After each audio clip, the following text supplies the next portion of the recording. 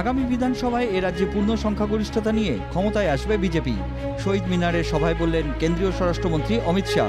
মুখ্যমন্ত্রী মমতা বন্দ্যোপাধ্যায়কে আক্রমণ করে বলেন, যতই জুলুম করুন না কেন বাংলার মানুষ মমতা বন্দ্যোপাধ্যায়কে চিনে নিয়েছেন।